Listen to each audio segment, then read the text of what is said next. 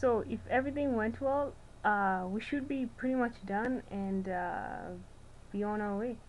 So let's check it out.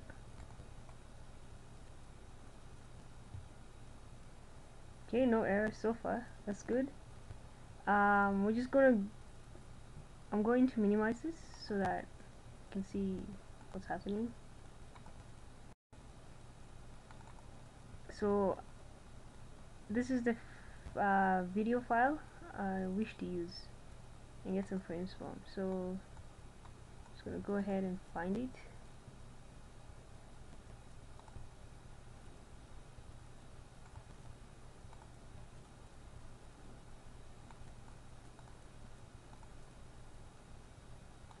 Okay, and we'll just pick an arbitrary point in time. Whatever, and 1 minute 20 seconds is good enough. Say we want 6 frames per second, and let's just save it here. So, and start. Oh, error. Okay. I'll be back in a bit. Alright, so I figured out what the error was, and basically it's over here. So basically what we're trying to do is check if the string is empty. But what we've ended up doing is checking if the text box itself is null. So we'll stop debugging. What we need to do instead is check if the text in the text box is null.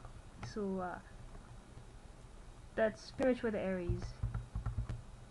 And yeah, it's repeated all these places. So just go ahead and fix that. And if you're sharp enough to catch that, that's really impressive.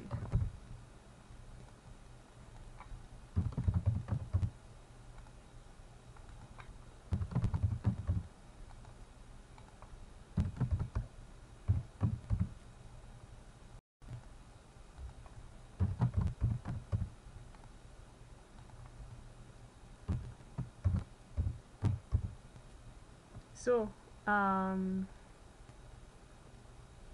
hopefully this time it works.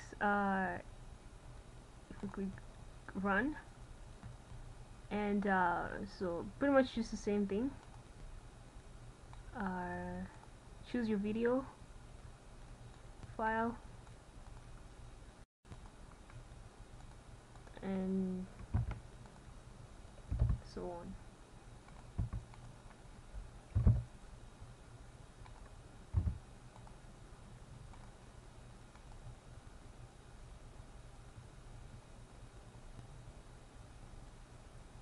Okay, I lied. I'll be back again. So after a bit of searching, on Google I came across this, which is basically a method for strings called isNullOrEmpty. And the idea is you not only test if the string is null, but you also test if it's empty. And yeah, so if we go ahead and change it from this and just use the method, it will hopefully work.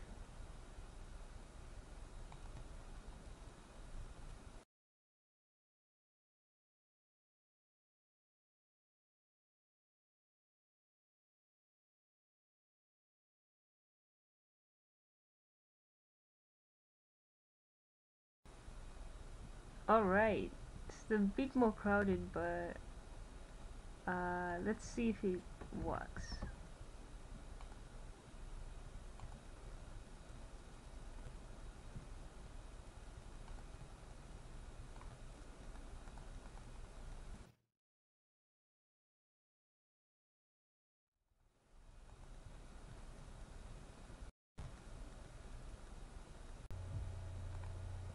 Alright, so it's still not working. In the interest of time, I'm just gonna go and find the thing and make sure it works, and then hopefully explain what happened. Alright, the last error comes over here. Yeah. So basically, and over here again. Basically, the format's supposed to be 00 colon 00 colon dot. That's what the error is. So if you change it there and change it there. Sorry about that. Um, and now it should work. Fingers crossed. Go ahead and start it, and let's try this again. So choose the video that you want. Choose the time, start time, end time, frames, location, and start. Oh, I was going to edit this out, but I think I'll just keep it in and just show you. So basically, why is this here? Essentially what happened is, if you come down here, it was a way to debug. So instead of passing the argument to the command line, I just set it to the text box. So it's just a way to see what exactly is getting sent in the now it's the dot. So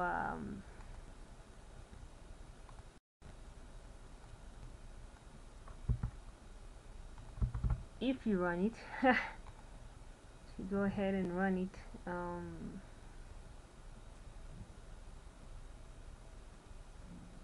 and choose the video,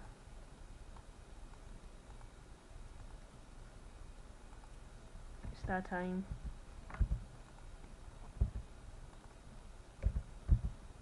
frames per second, location, and start.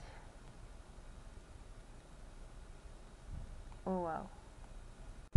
Alrighty, so remember how I was saying those spaces are important? Well, turns out the latest one was there's supposed to be a space between basically image 2 and the colon. So right now this is what was getting sent, and yeah, we need a space there. Yeah, so fingers crossed. Go ahead and run it again, and I'm hoping you guys missed some of these errors. Yeah, anyways, try this again.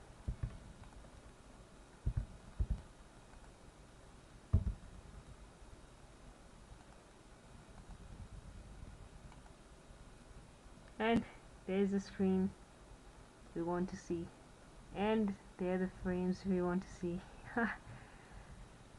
Okay, so yeah, we should get about 80 frames because we're saying 10 seconds at 8 frames each. So if we go down here, etc. Yep, so it's about 80. And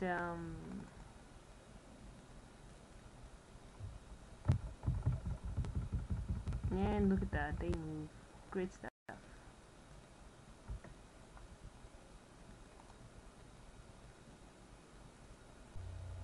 So at this point our frame grabber is basically working.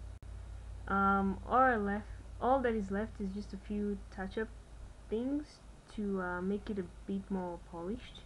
So with that, I'll hopefully see you in the next tutorial.